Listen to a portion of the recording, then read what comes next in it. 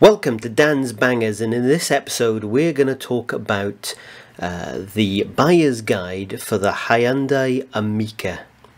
Yeah, okay, it's an ugly car. I think it's an ugly car anyway, but if you do want to buy one, which, you know, I think probably you should. I can't believe I'm saying this. I can't believe that I'm actually suggesting that somebody buys a Hyundai Amica, but it's really grown on me.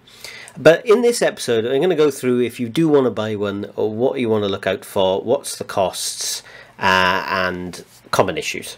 So, first of all, it is a reliable car. Hyundai are usually in the top 10 of the JD Power surveys because, you know, they build not exciting cars, but they are reliable and dependable. And the Amica is no different. It's a really good little dependable car.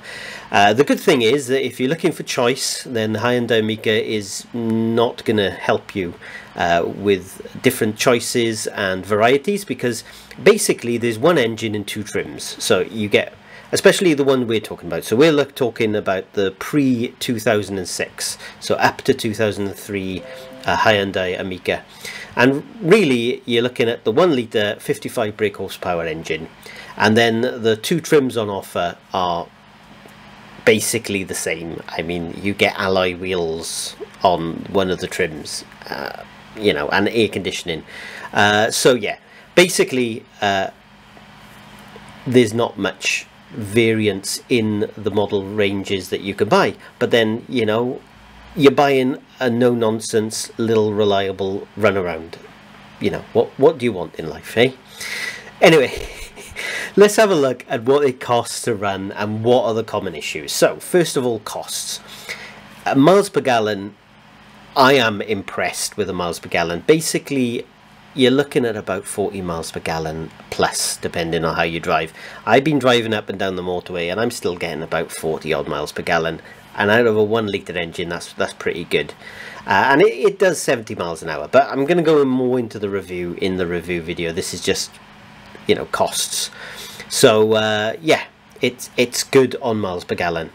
Insurance, bear in mind that at this kind of car you're looking at insurance for other people, not for yourself. Yeah, you're looking at insurance if you hit somebody else.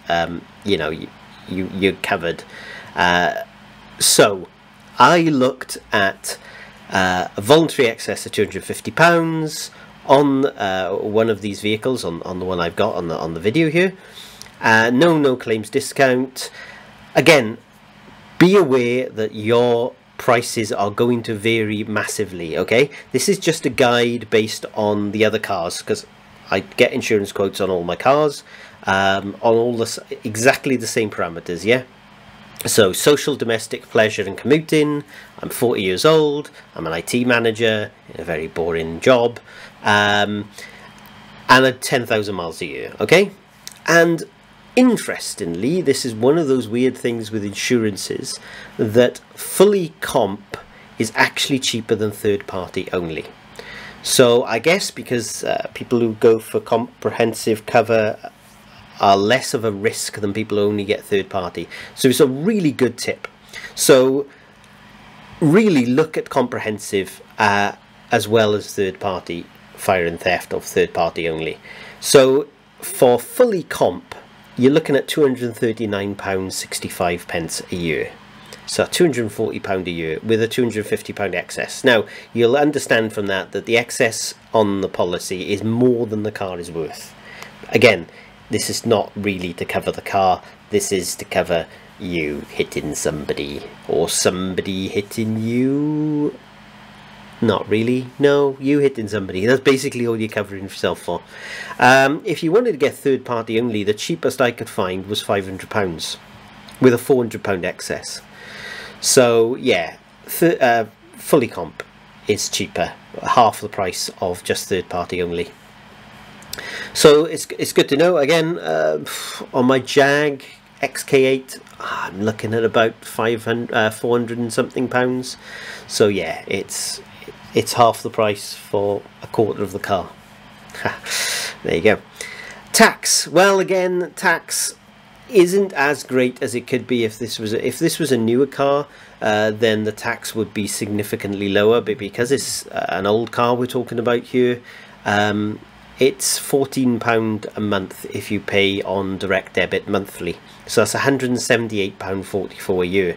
Now it'll be a little bit cheaper if you pay for 6 months, or if you pay for a year, cheaper again, not by much. But yeah, £178 a year basically for car tax for this car. And then we get on to the really good news, common issues. Do you know what? Normally I can find quite a lot of common issues with cars, and I look around and I usually have common issues. You know, when people say, you know, this car generally has these problems, the cars I have those problems. There are no common issues that I can find on the Hyundai Amica, other than the automatics have issues. So if you get an automatic version, you're going to have issues, as I would expect from a car like this. So best bet to get the manual, in my opinion. I put a new battery in it. I put a new alternator belt, and can I just say, changing the alternator belt was fantastically easy. The design that Hyundai did on changing the alternator belt was just a pleasure to do. It was really easy. We'd done it within about half an hour. It's fantastic, so I'm very happy with that. And the parts are really cheap and really easy to get hold of. My top tip, if you are repairing one of these, is buy the parts from eBay and look for ones that come from India. Yes, you're going to be waiting quite a while for delivery, but these cars are so plentiful out in India that there's loads of brand new parts that you can get for it. So yeah, that's my tips on buying the Hyundai Amica. I personally think, I mean, I'll do the proper review, but it's been a pleasure to drive and have this car, and I'm really impressed with it. Thank you very much.